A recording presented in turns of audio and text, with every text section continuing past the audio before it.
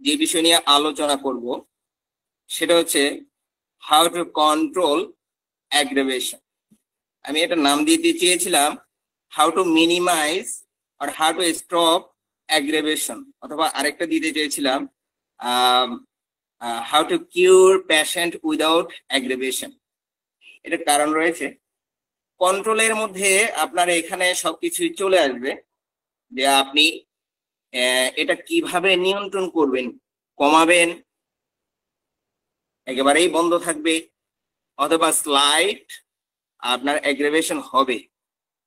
আমি প্রতিবারের মতোই আপনার যে কোনো কিছু আলোচনায় সাংবিধানিক সূত্র অর্গানন নিয়ে আলোচনা করতে বেশি পছন্দ করি।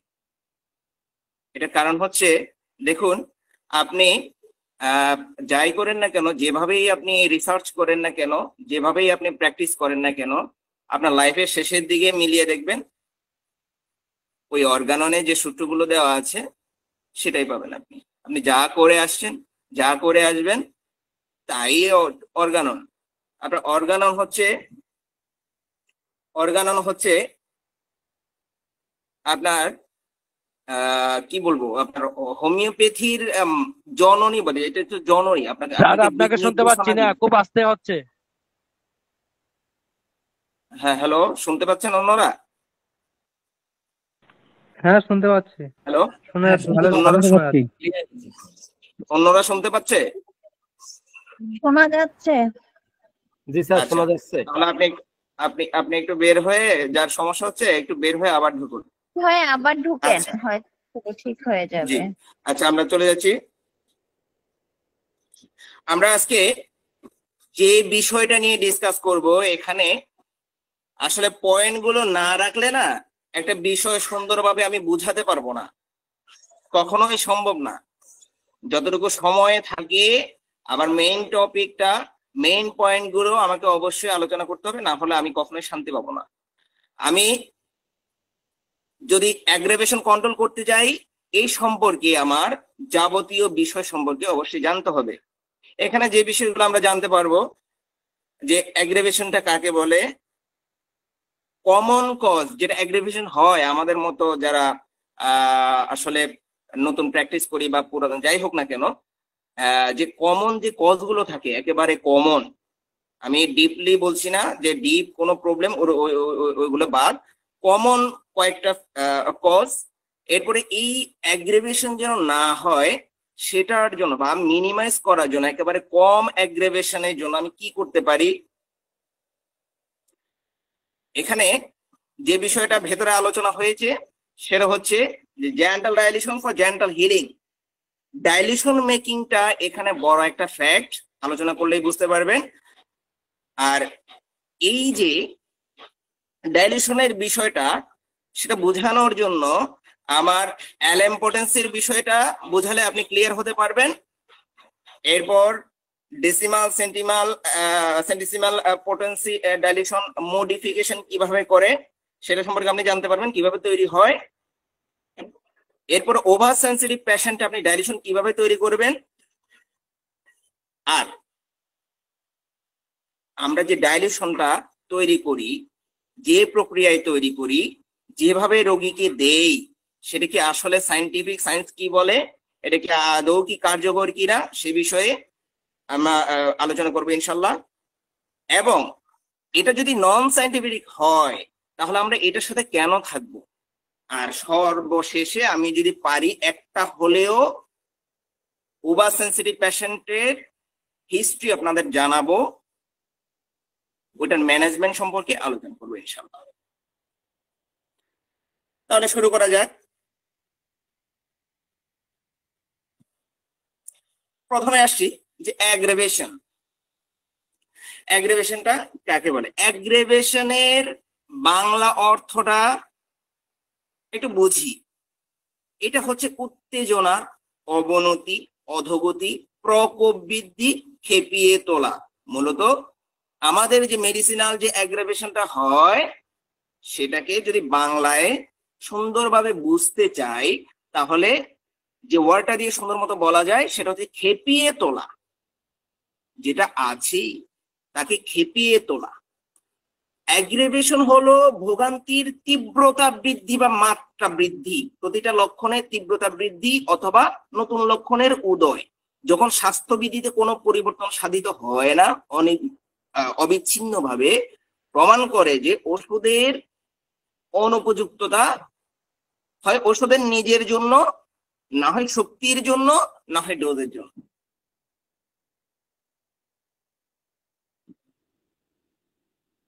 এটা মূলত অ্যাগ্রেভেশনের ডেফিনিশন, আর বড় করে বলতে চাচ্ছি না। আমরা জানি যে অ্যাগ্রেভেশন সম্পর্কে আমাদের মাতা হানিমান কি বলেছেন। এটার জন্য কিছুই না, আমরা অ্যাফোরিজম একটু ফলো করলেই হয়। যে 156 নম্বর অ্যাফোরিজমে বলা রয়েছে মূল কথা, সর্বোৎকৃষ্ট সদৃশ বা অনুরূপ ওষুধে যা রোগ লক্ষণের সাথে সর্বোৎকৃষ্ট অনুরূপ, তার দ্বারা আরোগ্য প্রক্রিয়া হতে হবে শান্তভাবে, যা কোনো বিবেচনাযোগ্য ঝামেলা বা শান্তি ভঙ্গ না করে। সহজ বাংলা কথা। 156তে অ্যাফোরিজম নাম্বার 156তে দেখুন মূল কথা কি বলছে, প্রতিকারক ওষুধ কেবল একটা তুচ্ছ, অস্বাভাবিক বা সামান্য নতুন লক্ষণ তৈরি করতে পারে খিটখিটে বা অনুভূতি প্রবণ রোগীর ক্ষেত্রে। অবশ্যই অনুভূতি প্রবণ রোগীর ক্ষেত্রে হতে পারে। তুচ্ছ যে অ্যাগ্রিভেশনটা হবে সেটা হবে তুচ্ছ, গণনায় নেওয়া না নিলেও চলে এমন টাইপের। 157 নম্বর দেখুন, যে মাত্রা যদি বড় হয় তবে প্রতিকারক ওষুধ অনুরূপ রোগের তীব্রতা বৃদ্ধি করে। দেখুন, আমরা আসলে অনেকগুলো গ্রুপ রয়েছে, অনেকে ডিসকাস করে, নতুন হোক বা পুরাতন হোক, আমাদের ডাক্তার বাবুগণ বা স্টুডেন্টগণ, যে আসলে আপনার মাত্রা, যে ডোজ এবং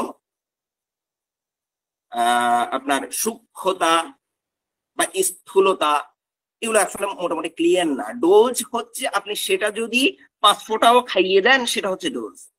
একটা ওষুধের 5 ফোঁটাও যদি খাইয়ে দেন সেটা হচ্ছে ডোজ। 15 ফোঁটাও যদি সরাসরি খাইয়ে দেন সেটাও ডোজ। ঠিক আছে, 1 কাপ পানিতে যদি আপনি 5 ফোঁটা দিয়ে খাইয়ে দেন সেটাও ডোজ।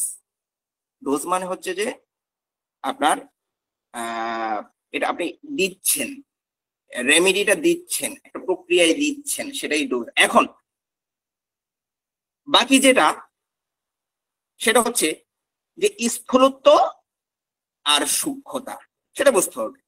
আমি যদি 5 ফোঁটা একসাথে খাইয়ে দিই র মেডিসিন, সেটাও ডোজ, সেটা হবে অতি স্থূল। এখন আপনি এখানে বলতে পারেন যে একটা 30 পোটেন্সি মেডিসিন বা 200 পোটেন্সি মেডিসিন, সেটা তো আপনার পোটেন্সিয়েশন করেই তো আপনার এভাবে 30 থেকে 200 হয়েছে। কিন্তু আসলে আপনি যদি ডোজিং এ ভুল করে সরাসরি মেডিসিন, বা আপনি যদি সূক্ষ্ম থেকে সূক্ষ্মতর পর্যায়ে যদি আপনি রোগীকে না দেন, তাহলে এই যে অ্যাগ্রাভেশনটা হবে আপনাকে এটা মেনে নিতে হবে। এবং এই অ্যাগ্রাভেশন কোন লেভেলে যেতে পারে সেটা হয়তো অনেকের ধারণার বাইরে থাকতে পারে, যারা over sensitive patient. If dose is too high, remedy will produce an aggravation similar to the original disaster. এই সহজ কথা। 158টা দেখুন, যদি প্রথম ডোজের পরেই তীব্রতা বৃদ্ধি পায় তরুণ রোগীর ক্ষেত্রে, তবে এটা বোধগম্য হয় যে প্রথম ডোজেই রোগী আরোগ্য হবে। এই যে একটু আগে ঘটে গেল, 1 ঘন্টা আগে ঘটে গেল, 1 ঘন্টা আগে ঘটে গেল, একটা কেস আসলো, ওষুধ দিলাম, সে পেটের ব্যথা নিয়ে এসেছে, ওষুধ দিলাম 1 ডোজ, তাও এলএম পোটেন্সি, সে আর চেয়ারে বসতে পারছে না, এত বাড়া বেড়েছে, যদিও এলএম পোটেন্সি হয়, এত বাড়া বেড়েছে, স্যার আমি তো বসতে পারছি না। আচ্ছা ঠিক আছে, তুমি শুয়ে যাও। শুয়ে গিয়েছে, অপেক্ষা করলাম 3 মিনিট। কি অবস্থা? ভালো, অনেকটা ভালো। 5 মিনিট, হ্যাঁ আরো ভালো। 10 মিনিট, হ্যাঁ একেবারে ভালো, তবে ব্যথা একটু একটু আছে। ঠিক আছে, তুমি চলে যাও। কল দিলাম, আমি তো এখন সুস্থ। সে আড্ডা মারছে, আড্ডা দিচ্ছে দোকানে বসে। এইগুলো বুঝতে হবে। তো যদি প্রথম ডোজের পরেই তীব্রতা বৃদ্ধি পায় তরুণ রোগে, তবে এটা বোধগম্য হয় যে প্রথম ডোজের রোগে আরোগ্য হবে। তবে আমি সেকেন্ড ডোজ কেন দিব? ওকে, 159 অ্যাফোরিজমে দেখুন, মাত্রা যত ছোট হবে তীব্রতা তত কম হবে। মাত্রা যত ছোট হবে তার অ্যাগ্রাভেশনটা অবশ্যই কম হবে। মাত্রা ছোট বড়, মাত্রা যেভাবেই হোক আপনি দিতে পারেন, কিন্তু সেটা স্থূলত্ব আর সূক্ষ্মত্ব নির্ভর করবে আপনার উপরে। প্রতিকারক ওষুধ দেখুন, 160 নাম্বারে যাই আমরা। প্রতিকারক ওষুধ স্পষ্টতই অনেক বেশি উপবিভক্ত করে অকার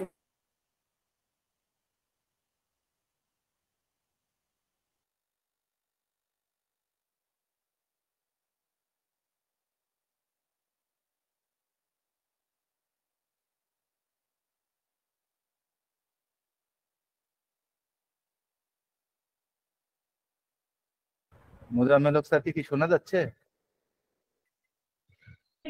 জি না স্যার, এখানে শোনা যাচ্ছে না। একটা মিনিট আমি দেখি স্যার। হ্যাঁ মোজাম্মেল হক স্যার, আপনি কি আছেন? হ্যালো। স্থির হয়ে আছে ওনার ইয়াটা। হ্যাঁ উনি মানে নেটের ঝামেলা আছে। ওনারটা মনে হয় নেটের ঝামেলা আছে। একটা মিনিট আমি দেখি। স্যার কি আমাদের বাংলাদেশি? হ্যাঁ স্যার বাংলাদেশ। একটা মিনিট উনি কি ব্যাংকে জব করেন এরকম টিচার আমি নাকি ঠিক জানি না। পাশাপাশি? ও, ঠিক জানি না না। পরিচিত মনে হচ্ছে তো সেজন্য। না আমি আসলে ঠিক জানি না। উনি একটা প্রাইভেট অফিসে মানে চাকরি করেন, যতদূর জানি আমি। নামটা পরিচিত লাগছে, হ্যাঁ আপনি ভয়েসটাও নাই তো স্যার, আপনি নাই তো। হ্যালো। হ্যাঁ স্যার, আপনি নাই তো নেটে, আপনি আসেন। আপনি মিউট করে আছেন। আপনার মিউট আছে স্যার। ও সরি। হ্যাঁ একটা মিনিট আমি ট্রাই করছি ওনাকে কানেক্ট করতে। আরে নেটের এত বৃষ্টি হয় নাকি চিটাগাং আবার কি জানি। কোথাও কোথাও হচ্ছে তো। সিদ্দিক ভাই, একটু মোজাম্মেল স্যারকে কানেক্ট করেন তো কাইন্ডলি।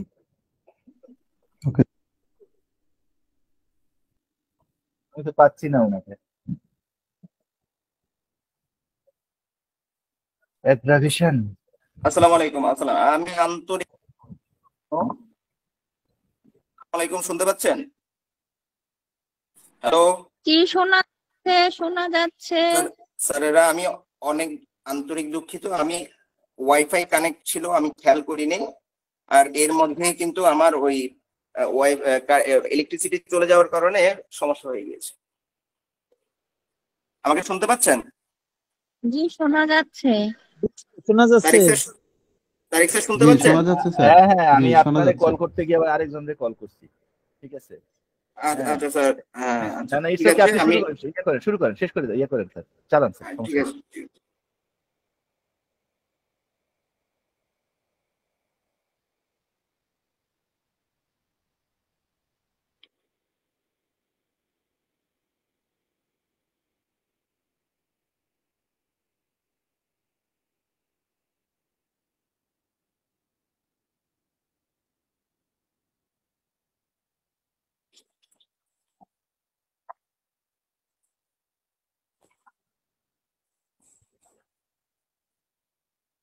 আচ্ছা স্যার, আমার স্ক্রিন কি দেখা যাচ্ছে?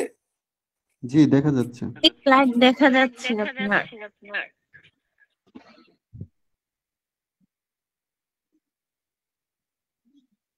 আচ্ছা, আমরা ছিলাম যে 160 নাম্বার নিয়ে অ্যাফোরিজম নিয়ে আমরা আলোচনা করছিলাম যে 160 নাম্বার অ্যাফোরিজমে কি বলেছে মূল কথাটা, প্রতিকারক ওষুধ স্পষ্টতই অনেক বেশি উপবিভক্ত করে অকার্যকর হতে পারে না। তীব্রতা হলো আরোগ্যের একটা পদ্ধতি, যা শুধুমাত্র রোগীর রোগ বৃদ্ধি নয়। ঠিক আছে, আমরা 161তে যে মূল কথাটা পাই সেটা হচ্ছে তরুণ রোগে তীব্রতা বৃদ্ধি পেতে পারে প্রথম কয়েক ঘন্টার মধ্যে, আর পুরাতন রোগের 6 আর 10 দিনে, যার পরে রোগী আরোগ্যের দিকে যায়। আচ্ছা, আমি এই সূত্রগুলো কেন বলেছি? এগুলোই আমার প্রধান উইকনেস, এগুলোই আমার প্রধান উইকনেস। তো তরুণ রোগে দেখুন তীব্রতা বৃদ্ধি পেতে পারে প্রথম কয়েক ঘন্টার মধ্যে, পুরাতন রোগে 6 আর 10 দিনে, যার পরে রোগী আরোগ্যের দিকে যায়। Okay fine. আমরা দেখি বিশিষ্ট ক্যান্ট কি বলছেন। উনি যা বলেছেন সেটা যদি আমি বিস্তারিতভাবে আরো বেশি বেশি বলতে যাই আমি সময় পাবো না। আমি শুধু মূল পয়েন্টগুলো বলার চেষ্টা করছি। দেখুন, একটা রোগ অবশ্যই তরুণ বা পুরাতন কিনা তা বিবেচনা করতেই হবে। আপনার কাছে একটা পেশেন্ট আসলে সে আসলে যে সমস্যা নিয়ে আসুক না কেন, আপনাকে দেখে নির্ধারণ করতে হবে আপনি কি তরুণ রোগের ট্রিটমেন্ট করবেন না তার মধ্যে পুরাতন রোগের ট্রিটমেন্ট করবেন। এটা আপনি আগে বিবেচ্য হতে হবে। যখন কোনো কলার পরিবর্তন হয় না, চূড়ান্ত অবস্থা যখন থাকে না, তখনই আপনি একটা রোগীকে তীব্রতা বৃদ্ধি ছাড়া আরোগ্য করতে পারেন। সিম্পল কথা। পুরাতন রোগে যখন চূড়ান্ত কলা পরিবর্তন না হয়, আপনি তীব্রতা বৃদ্ধি পাবেন না কোনোভাবেই, যতক্ষণ পর্যন্ত আপনার লক্ষণগুলো একেবারেই কম তীব্রতা সৃষ্টি করে। আর এটা আসলে একটা ঘর পরিষ্কার করার মতো, বাস্তবে একটা ঘর পরিষ্কার করার মতো নিষ্কর্ষণ অবশ্যই হতে হবে। যদি ভেতরে কিছু চাপা পড়ে থাকে তা কিন্তু আপনাকে ময়লা পরিষ্কার করে দিতে হবে। আর এটা করার জন্য এই নিষ্কাশনটা যে কোনো ভাবেই হতে পারে, সেটা হোক বমির মাধ্যমে,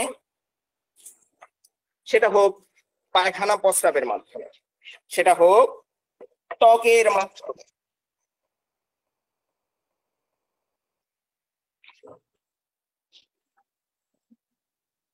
আমাদের দুইটা বিষয় বুঝতে হবে, ক্রিয়া কোনটা প্রতিক্রিয়া কোনটা। ক্রিয়াও বুঝতে হবে, প্রতিক্রিয়া বুঝতে হবে, অ্যাকশন রিঅ্যাকশনটা বুঝতে হবে। অ্যাকশন তো দেখো, এরপর রিঅ্যাকশনটা কথা বলতে হচ্ছে। ওষুধ প্রয়োগের পর দেহ মনে কিছু পরিবর্তন প্রদর্শন করে, যা আরোগ্যেরই লক্ষণ, তা আরোগ্যের দিকেই নিয়ে যায়। তখন ওষুধ পরিবর্তনের প্রশ্নই আসে না। তখন ওষুধ পরিবর্তনের প্রশ্নই আসে না।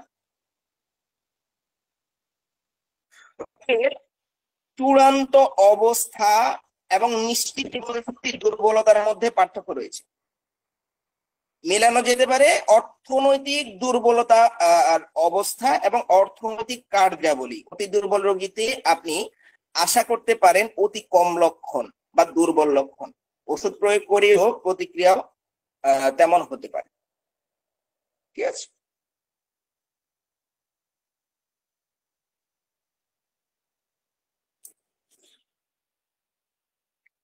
দেখুন তিনি আরো কি বলছে, আমরা আরেকটু দেখি যে আমাদের আজকের টপিকে এটা আমাকে কতটুকু হেল্প করতে পারে। যদি এমন হয় যে রোগীর অ্যাগ্রেভেশন হয়নি, ধীরে ধীরে রোগী ভালো হচ্ছে, তবে ওষুধ একই গভীরতায় কাজ করেনি, তবেই পরের ডোজে এগুতে হবে।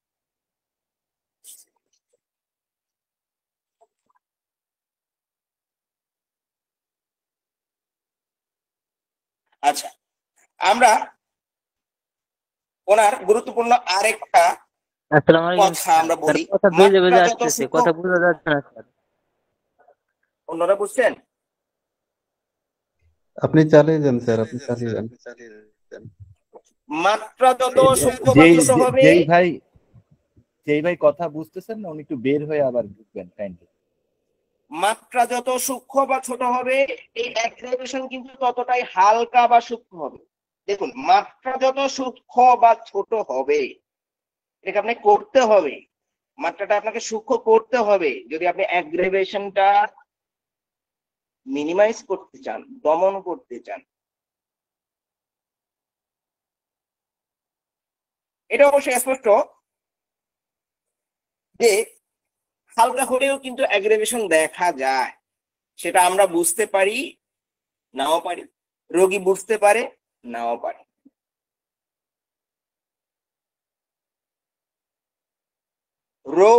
রোগটি নিজে কিন্তু তীব্রতর হয় না, যে লক্ষণগুলো দেখা যায় বা বৃদ্ধি পায় তাও কিন্তু যোগ হয় না, শুধুমাত্র লক্ষণগুলো তীব্র বলে প্রতীয়মান হয়। রোগী বলে আমি ভালো হচ্ছি। দেখুন, এই যে মেডিসিনাল অ্যাগ্রেভেশন গুলো হবে, সেটা কিন্তু এমন না যে এটা আপনার রোগের সাথে যুক্ত হচ্ছে, শুধুমাত্র এমন যে সেটা আপনাকে তার যে লক্ষণগুলো আপনি দেখছেন তার একটা তীব্রতার সৃষ্টি করবে, একটা ঝড়ের সৃষ্টি করবে। কিন্তু রোগী বলবে তার ইন্টারনাল যে একটা ফিলিংস, সেটা থেকেই কিন্তু রোগী বলবে আমি সুস্থ হচ্ছি, আমি কিন্তু সুস্থ হচ্ছি। এটা আপনি পাবেন। বিশিষ্ট ডক্টর অ্যামডালেসের কিছু কথা এখানে আনতে হয় অ্যাগ্রেভেশন বিষয়ে। ওনার মতে কিন্তু অ্যাগ্রেভেশন 3 ভাবে হতে পারে, এটাকে আপনি ক্লাসিফাই করতে পারেন। একটা হচ্ছে সিম্পল হোমিও অ্যাগ্রেভেশন, আর একটা প্রলংড, আর একটা কিলার। সিম্পল কোনটা? এটা প্রথম দিকে হালকা তীব্রতার বৃদ্ধি দেখা দেয় শুধুমাত্র লক্ষণগুলো, তবে স্বাভাবিকভাবে রোগী ভালো অনুভব করে। এই অল্পক্ষণ স্থায়ী পর্যায়ে শেষেই স্বাভাবিক আরাম আসে, এটা একটা ভালো প্রেসক্রিপশন ইঙ্গিত করে। দেখুন, সিম্পল যে অ্যাগ্রাভেশনটা হয়, এটাই কিন্তু আমাদের টার্গেট পয়েন্ট, আমরা এইখানেই টার্গেট করব।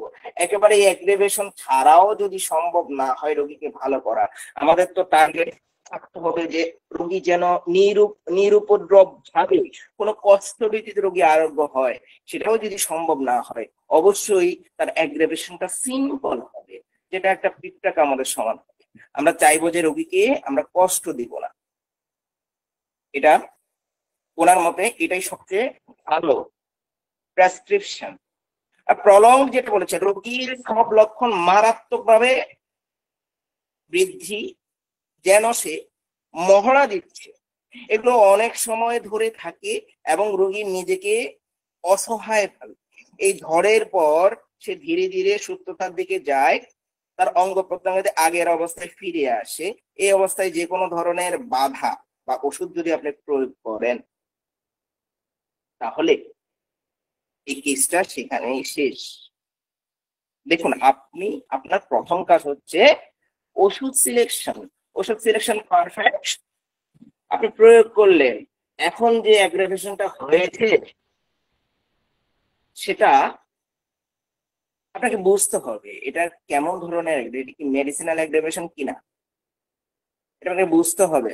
আপনি ধুমধাম ওষুধ পাল্টে দিবেন, তাহলে ওই কেসটা হয় ওখানে শেষ হয়ে যাবে, না হলে কমপ্লিকেশন তৈরি হবে, খুব কমপ্লিকেটেড হয়ে যাবে।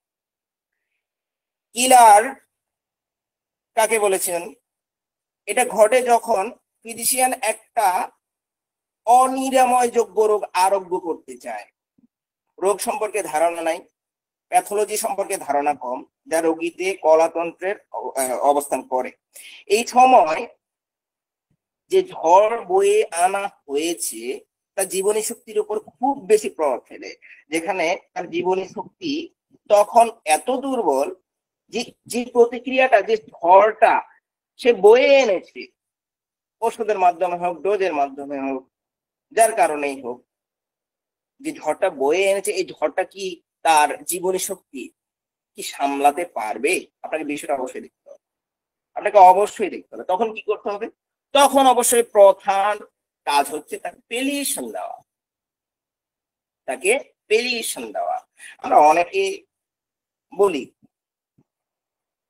যে হোমিওপ্যাথিতে গোড়া থেকে রোগ আরোগ্য হতেই হবে, না হলে আমি কি ওষুধ দিলাম? আপনার লিমিটেশনটা বুঝতে হবে, আপনার অবশ্যই লিমিটেশনের সম্পর্কে আইডিয়া থাকতে হবে যে আপনার লিমিট কতটুকু, আপনি কতটুকু এগোতে পারবেন। একজন ক্যান্সার রোগীকে আপনি ট্রাই করেন তো পুরোপুরি কিওর করার জন্য, ওকে তো মেরে ফেলবেন না। ওকে, এরপর আমরা আসি কিছু কমন কজ অফ অ্যাডপশন, একেবারে কমন যা আমরা করি, আমরা অহরহ অহরহ অহরহ করি। এটা কি? রং পটেন্সি, রং ডাইলিউশন, রং রিপিটেশন। রং পটেন্সি, আমি এখানে রং ওয়ার্ড কেন ইউজ করেছি? অবশ্যই ভুল, আমাদের ভুল না হলে তো এমনটা হয় না, অবশ্যই ভুল আছে। আমাদের ভুলটা কোথায় হচ্ছে সেটাই আসলে খুঁজে বের করতে হবে, খুঁজে বের করা দরকার। রং পটেন্সি সম্পর্কে আমি আজকে আলোচনা করব না। রং পটেন্সি সম্পর্কে আমাদের বিখ্যাত ডাক্তার সাহেবগণ, স্যারেরাগণ অনেক আলোচনা করেছেন। আমি আজ ডাইলিউশনটা নিয়ে আলোচনা করছি।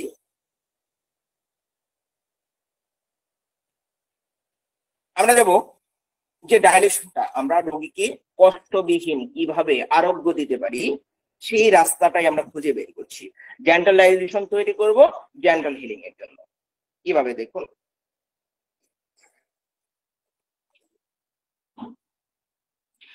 দেখুন এখানেও আমি কিছু অর্গাননের আপনার আইন, আমি বলবো একটা আইন, এটাই আমি আপনাকে আপনাদের শেয়ার করছি। কেন করছি? এগুলো শেয়ার করার কারণ হচ্ছে আমি যে একটা কথা বলছি, আমি যে এটা সাজালাম আপনাদের জন্য, এটা যুক্তি কোথায়? কোথায় এর যুক্তি বলতে পারেন? কি অর্গানন, আমরা কি অর্গানন করতে এসেছি? আপনাকে অর্গানন করতে হবে। আপনি অর্গানন মুখস্থ করলেও আপনাকে, ঠিক আছে, আপনাকে এগুলো রিপিট করতে হবে, জানতে হবে, মাথায় রাখতে হবে। কেন? এটাই হচ্ছে আপনার সংবিধান, এটাই আপনার আইন। আপনি আইনের বাইরে যেতেই পারবেন না। আইনের বাইরে গিয়ে দেখুন না, আইনের বাইরে যাবেন তো আপনি ধরা খাবেন। দেখুন 275 নাম্বার অ্যাফোরিজমে মূল কথা, কোন ওষুধের উপযোগিতা শুধুমাত্র সিলেকশনের উপরে নির্ভর করে না, উপযুক্ত আকার বা ক্ষুদ্রাকৃতির উপরে। যদি আমরা খুব শক্তিশালী ওষুধের মাত্রা দিই, যদিও তা অসুস্থ অবস্থার জন্য নির্দিষ্ট, তা সত্ত্বেও এটা ক্ষতি করবে, কারণ একটাই নিছক বিশাল মাত্রার জন্য, বড় মাত্রার জন্য। শুধুমাত্র আপনি একেবারে পারফেক্ট ওষুধ সিলেক্ট করেছেন, কোনো ফায়দা হবে না আপনার। এই যে নিছক আপনি বড় আকারে তাকে দিলেন একটা ওষুধ, সরাসরি র মেডিসিন তাকে দিয়ে দিলেন, বোতল থেকে ঢেলে 2 ফোঁটা খাইয়ে দিলেন, পানির সাথে 3-4 ফোঁটা দিয়ে খাইয়ে দিলেন এক ডোজ হিসেবে, চিন্তা করতে হবে।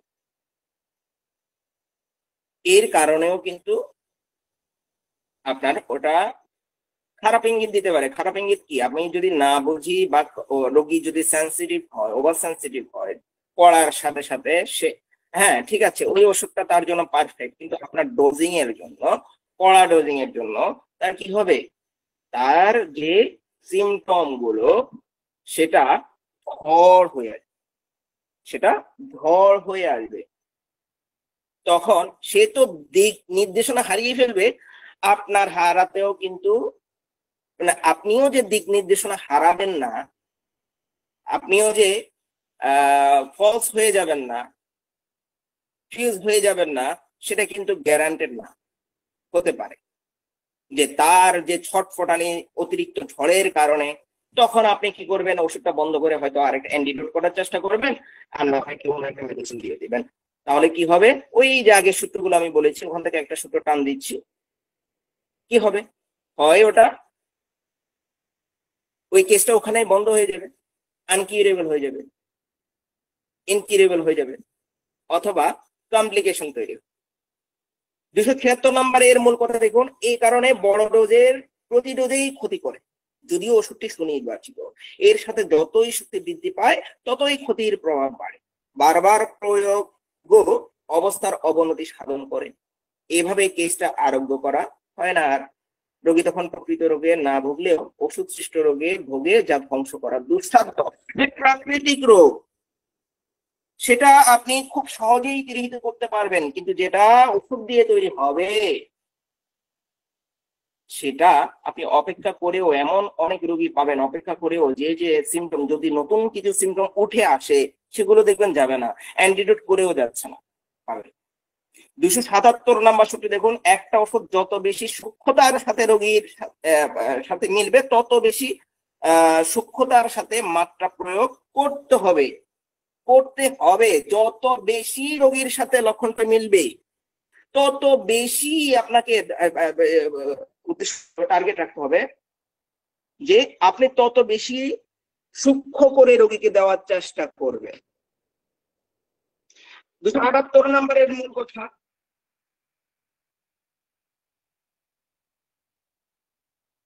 278 নম্বরের মূল কথা, উপযুক্ত ক্ষুদ্র মাত্রা অভিজ্ঞতার দ্বারা নির্ণয় করা যায়। আমাদের হানিম্যান সাহেব নিজেই বলেছেন, অভিজ্ঞতার মাধ্যমে। কেন বলেছেন? আপনি যে ওষুধ অ্যাপ্লাই করছেন রোগীতে, হিস্ট্রি রাখছেন যে তার কেমন ধরনের অ্যাগ্রাভেশন হচ্ছে, কতদিনে যাচ্ছে, কতদিনে কি হচ্ছে, প্রথম ডোজে কি হচ্ছে, কতটুকু ইন্টেন্সিটি বৃদ্ধি পাচ্ছে, সেটা তিরোহিত করতে কেমন সময় লাগছে, এটা আপনাকে, যদি আপনি চান যে আপনি পারফেক্ট একটা ডাইলেশন, পারফেক্ট একটা ডোজ তাকে দিবেন, তখন আপনাকে অবশ্যই এইগুলো সম্পর্কে শিখতে হবে, এগুলো সম্পর্কে জানতে হবে। 279 নম্বর সূত্রের মূল কথা, উচ্চ শক্তির ন্যূনতম ক্ষুদ্র মাত্রাও ব্যাধিকে পরাভূত করতে পারে।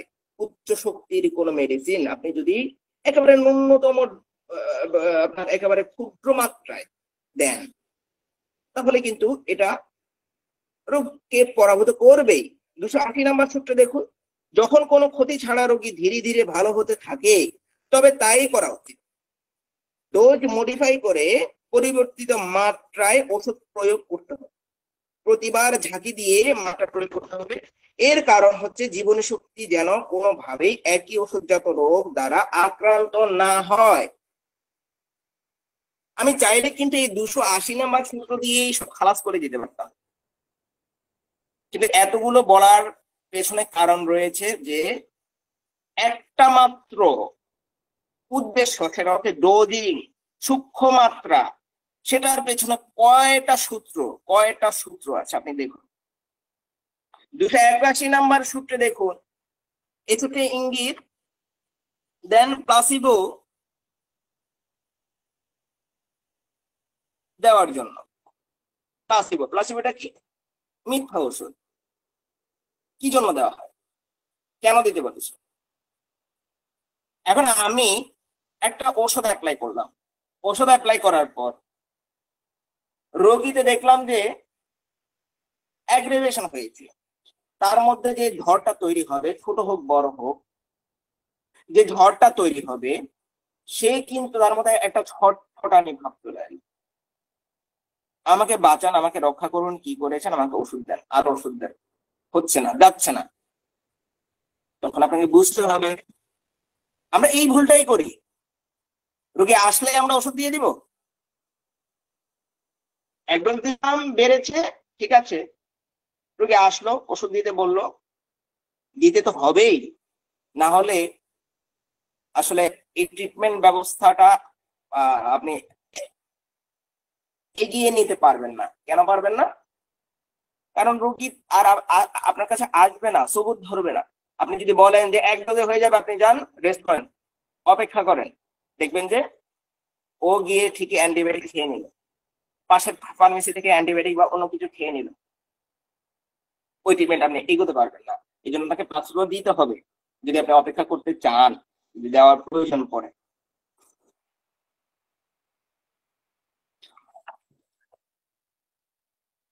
আচ্ছা,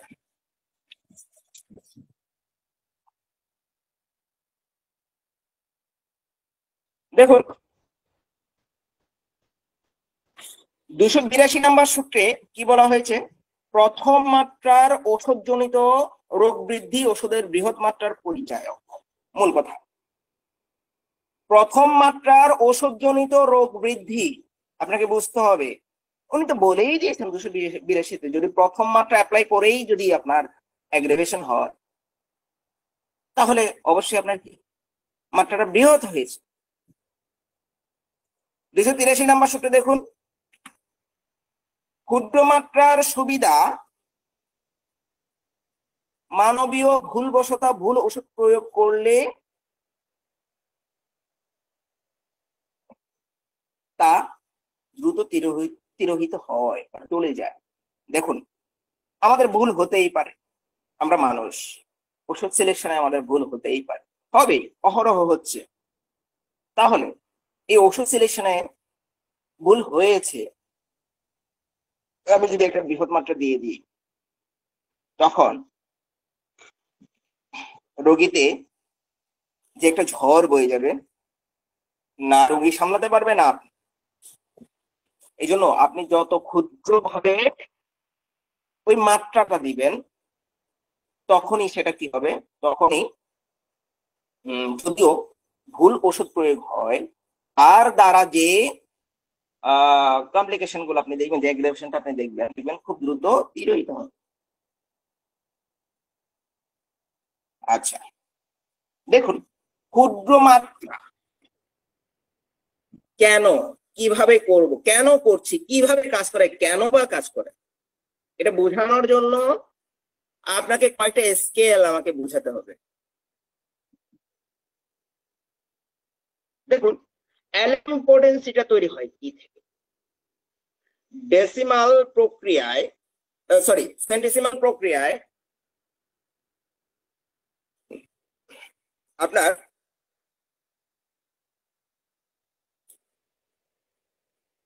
থ্রি যে পাউডারটা 3C, ওখান থেকে আপনার 1 গ্রেন মাত্র 3C মেশানো হচ্ছে 500 ড্রপস 20% অ্যালকোহলে 20% অ্যালকোহলে এই 1 গ্রেন মাত্র মেশানো হচ্ছে। আচ্ছা, মেশানোর পরে কি করা হচ্ছে, এখান থেকে মিক্স হওয়ার পর দেখুন যে এই 1 ভাগ থেকে সাপোজ এখানে আপনি 1 ফোঁটা নিলেন, 1 ফোঁটা পরিমাণ, এই 3C ডাইলিউশন থেকে আপনি 1 ফোঁটা নিলেন, সেটা কিন্তু 99% নন মেডিসিনাল অ্যালকোহল এর সাথে মিক্স করা হচ্ছে। অ্যালকোহল হোক, রেক্টিফাইড স্পিরিট হোক, ঠিক আছে, এই 99 ফোঁটার সাথে মেশানো যাবে, 1 ভাগের সাথে 99 ভাগ। এই 100 ভাগের মধ্যে আপনি ওষুধ পাবেন শুধু 1 ভাগ। এটাকে 100 বার সাকাস করা হচ্ছে, ঝাঁকি দেওয়া হচ্ছে। ঝাঁকি দেওয়ার পরে 100 ফোঁটা থেকে 1 ফোঁটা নিয়ে পরের পোটেন্সিতে যাচ্ছে। প্রথমবার 3C থেকে মাত্র 1 ফোঁটা নিয়ে তার সাথে 99 ফোঁটা, যেটা মেডিসিন নয় শুধুমাত্র অ্যালকোহল, তার সাথে মিক্স করে 100 বার ঝাঁকি পেয়ে পাওয়া গেল LM0/1, প্রথম পাওয়ারটা LM0/1। ওকে, এই 100, তাও কিন্তু আপনি এটা অ্যাপ্লাই করতে পারবেন। এই 100 ফোঁটা থেকে আপনি মাত্র কয়েক ফোঁটা নিয়ে, আমি দেখেছি যে আমার 1 গ্রাম পরিমাণ 10 সাইজের গ্লোবিউলসে মোটামুটি মোটামুটি 1 গ্রাম গ্লোবিউলসে আপনি জাস্ট 2 ফোঁটা দিলেই কিন্তু একেবারে হয়ে যাবে। এই 100 ফোঁটা থেকে 2 ফোঁটা নিয়ে আপনি দিচ্ছেন প্রায় 500টার মতো পিলে। আবার এটা ড্রাই করানো হয়, সেখান থেকে একটা মাত্র পিল নিয়ে সেটা 1 ফোঁটা মাত্র পানিতে ডাইলুট করে ওই 1 ফোঁটা ডাইলুশনের সাথে আরো 99 ফোঁটা অ্যালকোহল বা রেক্টিফাইড স্পিরিট অ্যাড করা হয়।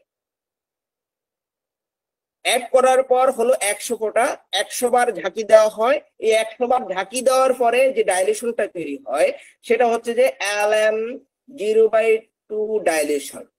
রোগীতে তাও অ্যাপ্লাই করতে পারবেন না, আগের মতোই ওই যেভাবে যদি আপনি 1 গ্রাম তৈরি করতে চান তাহলে আগের মতোই 1 গ্রাম 10 নাম্বার পিল নিয়ে, আমরা সচরাচর 10 নাম্বার পিল ইউজ করি, মাতা হানিমের আরো ছোট পিল ইউজ করতেন। 10 নাম্বার পিলে মাত্র 2 ফোঁটা দিই, বাস এনাফ। এরপরে সেগুলো আবার ড্রাই করতে হবে, আবার সেখান থেকে একটা মাত্র পিল নিয়ে আবার 99 ভাগ অ্যালকোহল বা রেক্টিফাইড স্পিরিটের সাথে মিক্স করে পরের পোটেন্সি এইভাবেই এগুতে থাকে, এভাবেই এগুতে থাকে। তাহলে দেখুন আপনি এই যে ডাইলিউশন তৈরি হচ্ছে, ডাইলিউশন তৈরি করে করে করে পরের পোটেন্সিতে যাচ্ছে। তাহলে এই যে বর্তমান বিশ্ব, যে বর্তমান সায়েন্স আমাদের বলছে যে এটা নন সায়েন্টিফিক, এই কারণে। কিন্তু আমরা তো জানি আসলে কি ঘটছে, এটা হয়তো পরের বিষয়ে আলোচনা করবো ইনশাআল্লাহ। আচ্ছা, এটা কিভাবে দেওয়া হচ্ছে দেখুন। সাপোজ আমি ইউজ করছি, তাহলে আমাকে অবশ্যই পিল ইউজ করতে হবে, অবশ্যই আমাকে পিল ইউজ করতে হবে। তাহলে LM0/1 এর 10 নাম্বার থেকে আমি একটা মাত্র পিল নিয়ে সেখানে ডাইলিউশন, আবার নতুন ভাবে ডাইলিউশন তৈরি করতে হবে রোগীকে। এই পিল আমি সরাসরি দিতে পারবো না। 100 মিলি পানিতে শুধুমাত্র একটা পিল এনাফ এনাফ এনাফ। 100 মিলি পানিতে ওই 10 নাম্বারের শুধুমাত্র একটা পিল enough. No need to raise মোর। কোনো প্রয়োজনই নাই, কোনো প্রয়োজনই নাই একটার বাইরে 2টা পিল ইউজ করা। 100 মিলি পানিতে, এই 100 মিলি পানিতে আমি একটা মাত্র পিল দিলাম। রোগী কিভাবে খাবে? কিভাবে করছি? এই রোগী খাওয়ার নিয়মটা হচ্ছে কি, যে ওই ডাইলেশনটা 8-10 বার ঝাঁকি মারবে, 8-10 বার ঝাঁকি দিবে। এরপর 1 কাপ পানির সাথে শুধুমাত্র 1 চামচ 5 মিলি পরিমাণ ওই ডাইলেশন থেকে অ্যাড করবে। এটা হচ্ছে ফার্স্ট কাপ। এরপর সেটা চামচ দিয়ে 8-10 বার স্টার করে নাড়াচাড়া করে সেখান থেকে 1 চামচ খেয়ে বাকিটুকু ফেলে দিবে।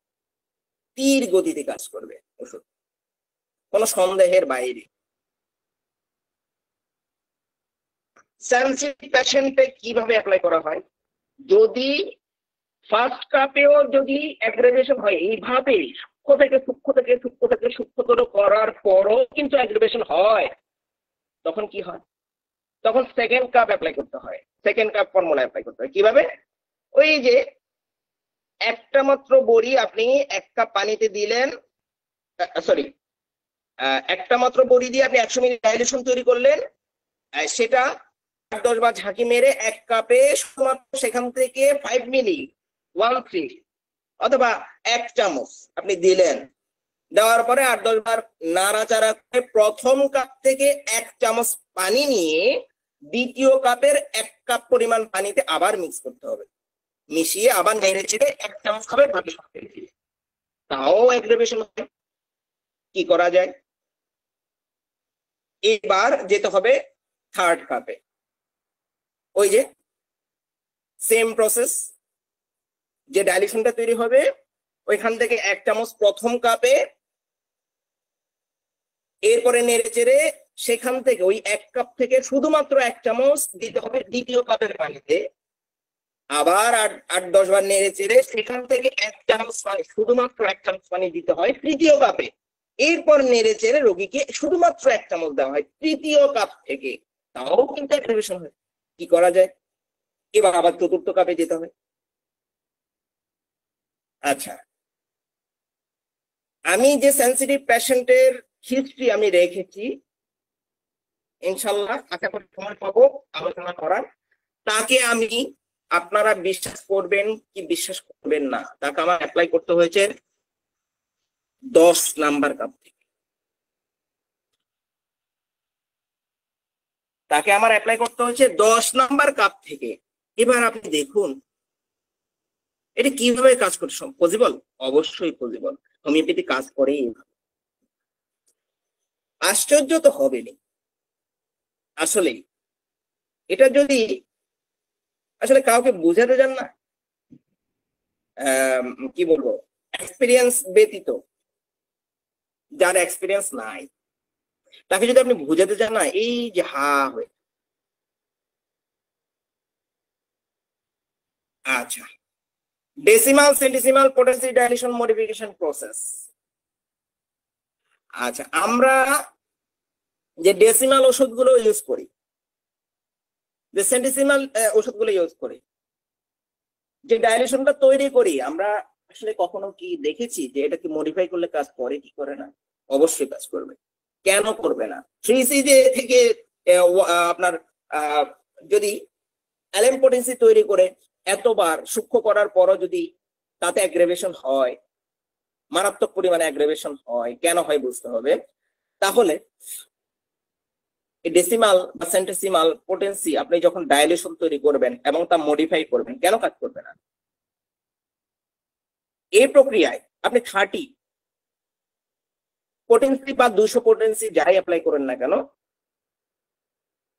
আপনি এই ডাইলেশন মডিফাই করে দেখুন কাজ করবে, অবশ্যই করবে। আপনি যদি আস্থা রাখেন মাতা হানিম্যানের উপরে, আস্থা রাখেন তার দেয়া সংবিধানের উপরে, আপনি ট্রাই করুন, হবে। কিভাবে দেখুন, ডেসিমালটা কিভাবে তৈরি হয়? মূল অরিষ্ট থেকে 1 ভাগ ওষুধ, 9 ভাগ আপনার sugar, milk of sugar, sugar of milk, sorry sugar of milk, অথবা আমরা যেটা বলি আরএস, তৈরি করে ফেলা যায়। কিভাবে? 1 ভাগ ওষুধ, 9 ভাগ মিডিয়াম, মিক্স করে 10 বার ঝাঁক দেওয়া হয়, ওটা হয়ে যায় 1x। 1x থেকে 1 ফোঁটা মাত্র নিয়ে আবার 9 ভাগের সাথে মিক্স করতে হয়, মানে 1 ফোঁটার সাথে 9 ফোঁটা মিক্স করে আবার 10 বার ঝাঁকি 2x। এভাবে গিয়ে ডেসিমেলটা এগোয়। সেম আপনি যদি যে ডাইলেশনটা তৈরি করেছে সেটা যদি মডিফাই করতে যান, আপনি এইভাবেই করতে পারবেন। কিভাবে? আপনি সাপোজ 30 পটেন্সিটা আমি অ্যাপ্লাই করেছি এবং সেটা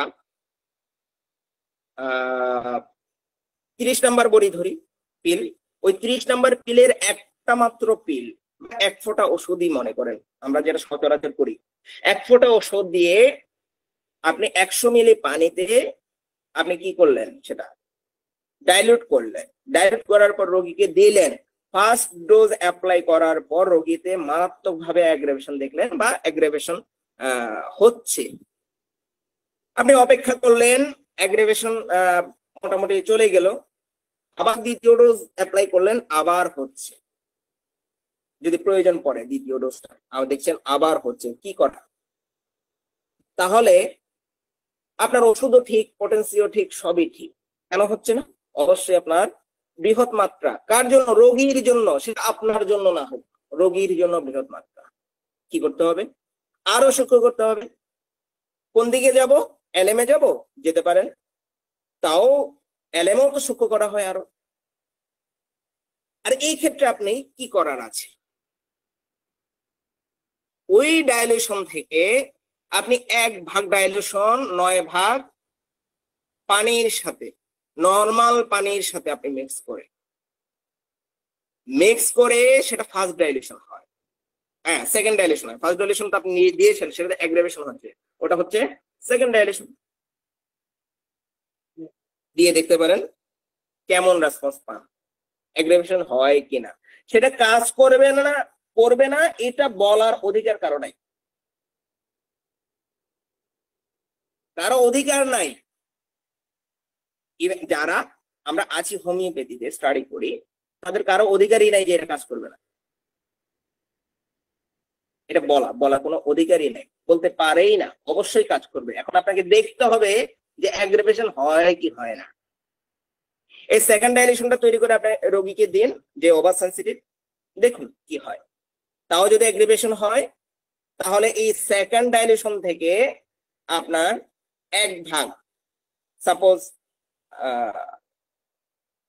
5 মিলি বা 10 মিলি ধরুন, তাহলে 10 মিলির সাথে আপনার নতুন ওষুধ মিক্স করতে হবে 90 মিলির সাথে, 9 ভাগ পানির সাথে, তাহলে মোট হয় 100 মিলি। রোগীকে দিন, দেখুন কি হয়।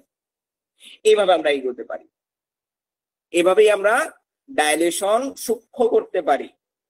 সেম অ্যাজ প্রায় অ্যালেম্পোটেন্সির মতোই। এবং এটা কাজ করছে, কাজ করে না বলার অধিকারই নাই। আমি বলবো যে বলার অধিকারই নাই যে কাজ করবে না।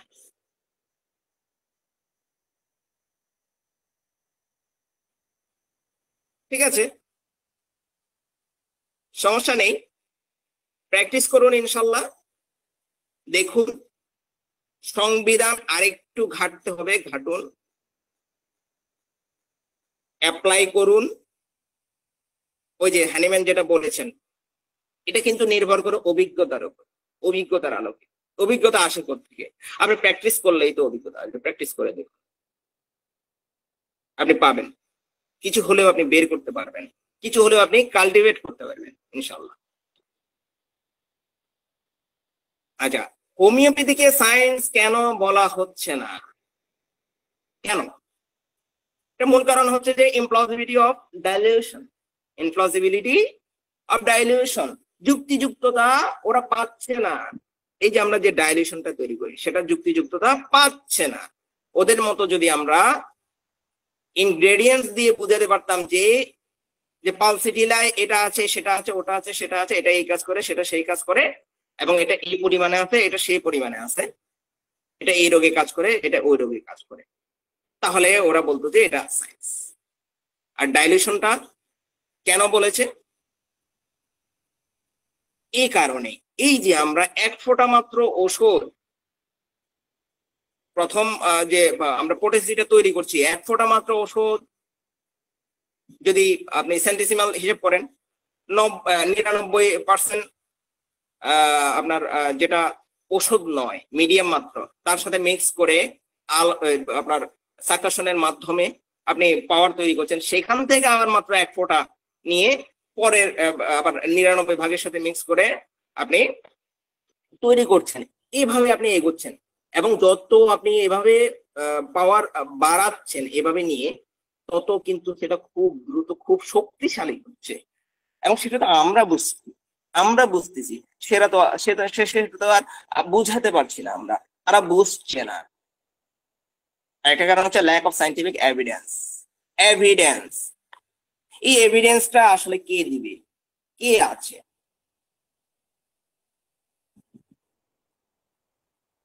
আমার মতে না, আসলে আমরা আমরা আমরা আসলে নিজেদের মধ্যে, নিজের ঘরে নিজেরাই থাকি। আমার এটাই মনে হয়, বাস্তবে এটাই মনে হয়, আমাদের নিজেদের ঘরের মধ্যে আমরা নিজেরাই থাকি, নিজেদের ভালো নিজেরাই চিন্তা করি।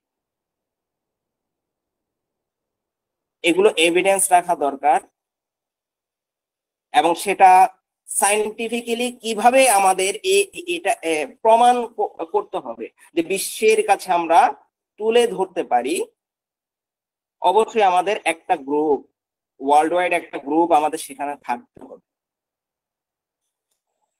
প্লসিবিলিটি অফ ডাইলেশন, এই ডাইলেশনের প্লসিবিলিটি কি এটা আমি আগেও ব্যাখ্যা করেছি যে তারা কেন এটাকে, এই ডাইলিউশনকে, আমাদের হোমিওপ্যাথিক ডাইলিউশনকে নন সায়েন্টিফিক বলছে। এই যে এই কারণে আমরা একটা পোটেন্সি থেকে সূক্ষ্ম মাত্রায় আরেকটা পোটেন্সি, পাওয়ারফুল মেডিসিন আমরা তৈরি করছি, এটা ওরা বুঝতে নারাজ। ওরা বলছে যে এখানে তো যে মেডিসিনটা রয়েছে সেটার একটা অণুও পাওয়া যায় না, তাহলে সেটা কিভাবে কাজ করবে? আর এইভাবে ডাইলিউশনের পরে ডাইলিউশন আমি তৈরি করছি, তাহলে এটা কিভাবে কাজ করছে, কি কাজ করছে, কতটুকু কাজ করছে সেটা তো আমরা জানি, তারা কেন জানে না? কেন জানে না? এটা কি আমাদের প্রশ্ন জাগে না? তারা আমাদের এই যে হোমিওপ্যাথির যে প্রসেসটা কিভাবে কাজ করছে না করছে তারা মানতে নারাজ, বুঝলাম, ওরা জানে না কেন? আচ্ছা, এখানে আমাদের যে শক্তিশালী একটা বিষয় আমরা আনতে পারি সেটা হচ্ছে যে ওয়াটার মেমোরি। এটা কি? পানি হচ্ছে আপনার একটা মেমোরি কার্ডের মতো, যে স্মৃতি ধারণ করতে পারে। কার? ম্যাটেরিয়ালস এর বা ঔষধের স্মৃতি ধারণ করতে পারে। তো আমি যখন এই পানির সাথে কোনো ওষুধ মিক্স করব, তার যে বৈশিষ্ট্য গুণাবলী সে কিন্তু সেটা ক্যাচ করে রাখে এবং ওই অনুযায়ী সে অ্যাক্ট করে। এটা আসলে কখন প্রমাণ হবে, কখন কি হবে, এটা আল্লাহ মাহবুদ জানেন।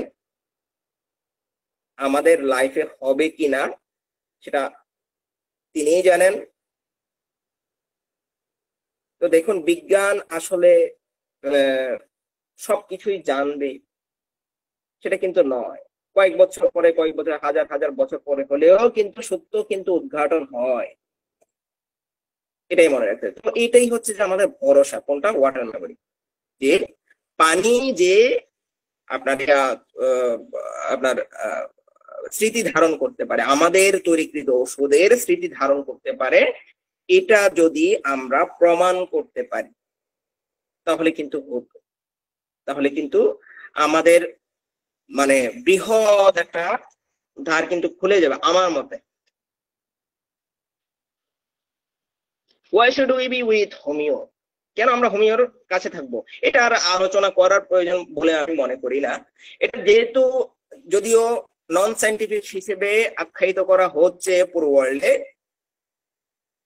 তারপরও আমরা জানি যে আমরা কি পাচ্ছি, রোগী জানে যে রোগী কি পাচ্ছে, কিন্তু এটা আসলে এভিডেন্স যে আমরা দিব, কেন দিতে পারছি না সেটা নিয়ে আমাদের কাজ করা উচিত। আচ্ছা, case overview of over sensitive patient. আমি প্রায় শেষের দিকে ইনশাল্লাহ শেষ করতে পারবো, একেবারে ছোটভাবেই কিন্তু শেষ করছি। আমি শুধুমাত্র একটা পেশেন্টের কথা আলোচনা করতে পারবো, সময় অতটুকু নাই। দেখুন, বিস্তারিত আলোচনা এখানে একেবারেই অপ্রাসঙ্গিক। আমি বিস্তারিত আলোচনা পেশেন্ট সম্পর্কে একেবারেই সম্ভব না। পেশেন্টটা ছিল delayed delivery, external hydrocephalus, frequent কনভালশনস, দিনে প্রায় 100 থেকে 150 বার। মানে কি বলবো আপনার, 1 মিনিটে কোনো, এই যে শুধু কনভালশন, কি বলবো, আমি ফার্স্ট টাইম যাকে দেখেছি, যখন দেখেছি শুধু কনভালশন আর কিছুই নেই। তার খাবার দাবার কই, কি কোথায় কি আছে আল্লাহ জানে, আল্লাহ মাহবুদ জানে যে তাকে কিভাবে খাওয়ানো হয়। সেরিব্রাল পলসি, ইন্টেন্স ভমিটিং, এই বমি কিন্তু বন্ধ হয় না। মেডিসিন কি দিয়েছি? নাক্সবম 30, নাক্সবম 30। তার জন্য যে মেডিসিনটা এসেছে আমি সেটাই সিলেক্ট করেছিলাম, নাক্সবম 30। এবং সেই যে ওভার সেনসিটিভ, এটা আমি শিওর হলাম কিভাবে? এই চট্টগ্রামে বিভিন্ন ডক্টর, নাম করা ডক্টর, আমি নাম তো বলবোই না, বিভিন্ন ডক্টরের নিকট ঘুরে ঘুরে ঘুরে ঘুরে ক্লান্ত শ্রান্ত হয়ে, এরপর যেহেতু আমার পাশে, আমি তো কাঙ্গাল, আমি এই হোমিওপ্যাথির কি জানি, তাও কাছে যখন আসে ওই যে একটা যে নামাজ কালাম পড়ি হয়তো আনলে দোয়া টোয়া করে দিব, হইলেও হইতে পারে, ওই ওই হিসেবে আনলো আর কি। তো তাকে আমি নাজভাম 30 সন্ধ্যায় আমি 1 ডোজ দিয়েছিলাম শুধুমাত্র।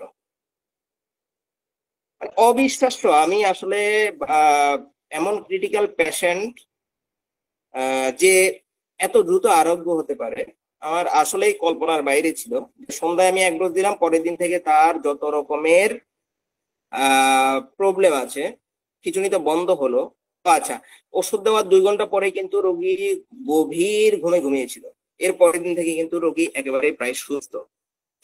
এই নাজভাম 30 আমি 6 মাস খেয়েছি, 6 মাস। কেন আমি চেঞ্জ করিনি?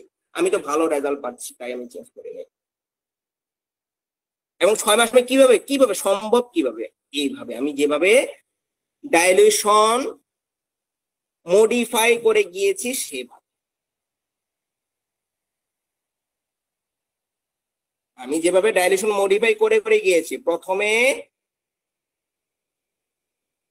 ফার্স্ট ডাইলিউশন যেটা আমি তৈরি করেছিলাম, সেকেন্ড ডাইলিউশন, ফার্স্ট ডাইলিউশন, এবং এই এই রোগীতে দেখুন আমি কিন্তু প্রতিদিন যে ওষুধটা অ্যাপ্লাই করতে পারবো বা পেরেছি তেমনটা নয়, আবার না পেরেও থাকতে পারিনি। কেন? শুধুই নাক্সবাম দেখছি, আমি শুধুই নাক্সবাম দেখছি। একটা ডোজ অ্যাপ্লাই করার পর 10 দিন পরে সেকেন্ড ডোজ অ্যাপ্লাই করতে হতো এই রোগীকে, এবং আমি করেছি। হতো বলতে কি, আমি করেছি এবং ওই অনুযায়ী কিন্তু সে এগিয়েছে। এবং এমন ঘটেছে যে এই ওষুধটা কিন্তু আমি বন্ধ করতে পারিনি। আমি দেখেছি যে ওষুধ বন্ধ করলে কি হয়, না, এটা আমাকে চালিয়ে যেতেই হয়েছে। 6 মাস আমি খেয়েছি। এরপর আমার ভাবনা চিন্তা অন্যদিকে গেল যে রোগীকে আমার পার্মানেন্ট সেশন দিতে হবে, নাক্সবাম দিয়ে হবে না। তখন আমি আমার সিনিয়র ডক্টর, উনি আমার শ্রদ্ধেয় ডক্টর, কেউই চিনবেন না, ডক্টর মাহিরু ইন্ডিয়া, ওনার সাথে আলোচনা করে ডিসকাস করে দুজনে মিলে আমরা সালফার 30 সিলেক্ট করেছি। এবং এই সালফার 30 আমি 8 মাস চালিয়েছি। এই সালফার 30 কিভাবে? এইভাবে মডিফাইড ডাইলিউশনের মাধ্যমে। একটা ডাইলিউশন শেষ হলে ওইখান থেকে নিয়ে সেকেন্ড ডাইলিউশন, আবার ওইখান থেকে নিয়ে থার্ড ডাইলিউশন। রোগী যে ডাইলিউশনটা দিয়েছি এইভাবে বলা ছিল যে আপনি তলায় যে 5 মিলি বা 10 মিলি পরিমাণ থাকবে ওটার দিতে পারবেন না, ওটা নিয়ে আসবেন। ওটা দিয়েই কিন্তু সেকেন্ড ডাইলিউশন তৈরি করা হয়েছে এবং সেটা দেওয়া হয়েছে।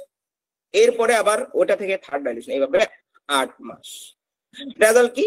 No sufferings, good motor skills and behaviour.